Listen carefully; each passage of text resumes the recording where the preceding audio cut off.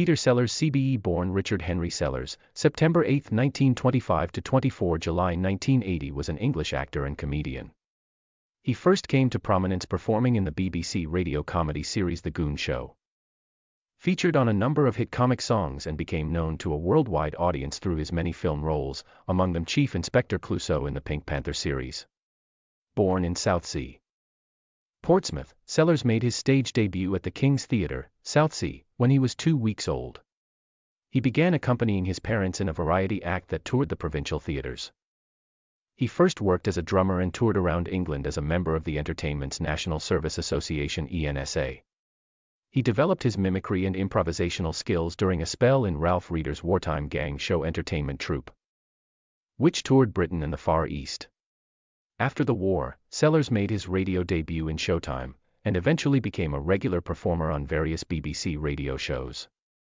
During the early 1950s, Sellers, along with Spike Milligan, Harry Secombe and Michael Bentine, took part in the successful radio series The Goon Show, which ended in 1960. Sellers began his film career during the 1950s. Although the bulk of his work was comedic, often parodying characters of authority such as military officers or policemen, he also performed in other film genres and roles. Films demonstrating his artistic range include I'm All Right Jack 1959, Stanley Kubrick's Lolita 1962 and Drive Strangelove 1964, What's New, Pussycat 1965, Casino Royale 1967, The Party 1968, Being There 1979 and 5 films of the Pink Panther series 1963 to 1978.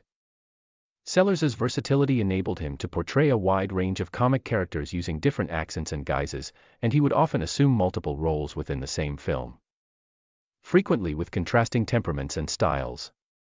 Satire and black humor were major features of many of his films, as they had been in his radio and record performances, and they had a strong influence on a number of later comedians. Sellers was nominated 3 times for an Academy Award, twice for the Academy Award for Best Actor, for his performances in Dr. Strangelove and Being There, and once for the Academy Award for Best Live-Action Short Film for the Running Jumping Standing Still film 1959. He won the BAFTA Award for Best Actor in a Leading Role twice, for I'm All Right Jack and for the original Pink Panther film, The Pink Panther 1963, and was nominated as Best Actor 3 times. In 1980 he won the Golden Globe Award for Best Actor, Motion Picture Musical or Comedy for his role in Being There, and was previously nominated 3 times in the same category. Turner Classic Movies calls Sellers one of the most accomplished comic actors of the late 20th century. In his personal life, Sellers struggled with depression and insecurities. An enigmatic figure, he often claimed to have no identity outside the roles that he played. His behavior was often erratic and compulsive, and he frequently clashed with his directors and co-stars, especially in the mid-1970s when his physical and mental health, together with his alcohol and drug problems, were at their worst. Sellers was married 4 times and had 3 children from his first 2 marriages. He died from a heart attack, aged 54, in 1980. English filmmakers the Bolting brothers described Sellers as the greatest comic genius this country has produced since Charles Chaplin.